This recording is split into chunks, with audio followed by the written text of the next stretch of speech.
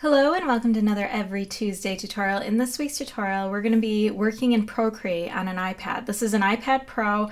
It's 12.9 inches and I've got my Apple Pencil right here and we're using the Procreate app and we're going to just create some simple shadow typography using a few really easy steps. So this is the final outcome of what we're going to be creating together, and let's just jump in and get started. The link to the brush that I'm using as well as the colors are all in the video description, so just click there and you'll get everything that's being used here. So I'm just going to create a brand new screen size document. All right, and the first thing you want to do is just drop your color in. So you can just come over to your layer and tap on it and hit fill and it'll fill it right in. You're going to want to use a dark color for this. I apologize for any reflections you might be seeing right here. It's a little difficult to film an iPad with a dark color and not get reflections. So anyway, from here we're just going to create a brand new layer. We're going to put in our typography, so I'm using kind of a light blue color for this. So I've got my brush all selected.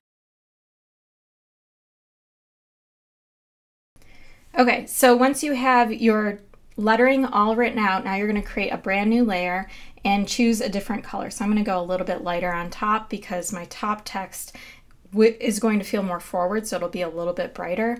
So I'm just going to make sure that it's on a brand new layer above my previous layer.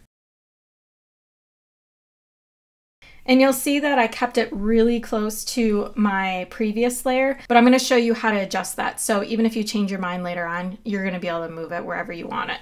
Okay, so from here, we're just going to tap on our top layer. So the text that says shadow right here, choose select, and then you're going to tap on your first layer, which mine says typography right here. So tap on that one and then create a new layer right above it. So we have a layer right in between. And then I'm going to come back to my colors and I'm going to return to that really dark blue color that I set for my background color.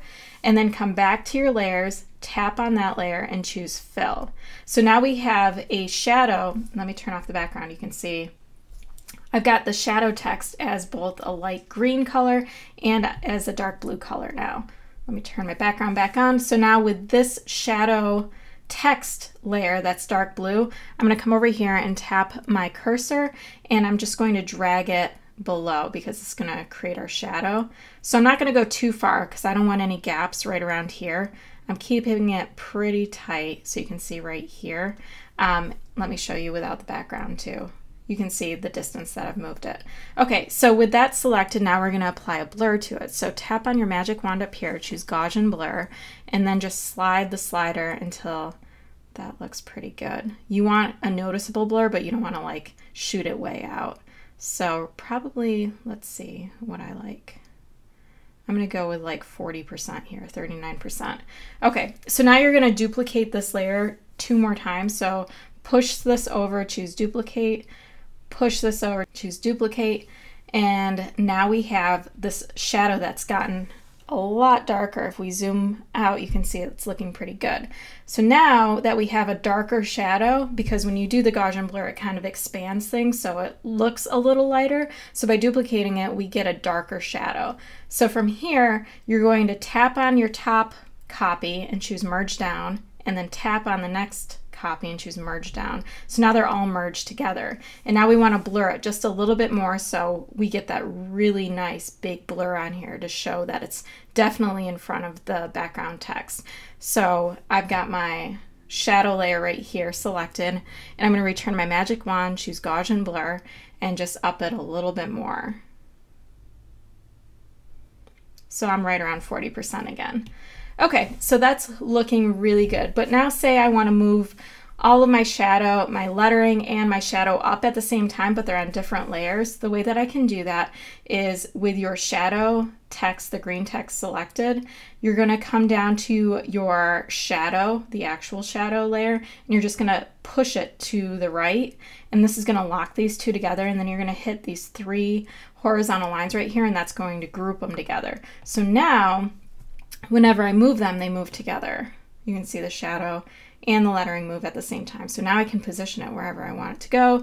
I can turn it, I can rescale it. I've got a lot more options, and those layers all stick together, but they're still independent of one another. I haven't merged them together. So that's a nice little trick. And once you're happy, you are all set. So that's a really quick tip on how to create simple shadow typography using an iPad Pro, an Apple Pencil, and the Procreate app. If you enjoyed this tutorial, please subscribe. I release a new design tutorial every single Tuesday. And don't forget to head on over to my blog, every-tuesday.com, for even more design tutorials, iPad lettering tutorials, and a bunch of design freebies. Thanks again for watching, and I'll see you next week.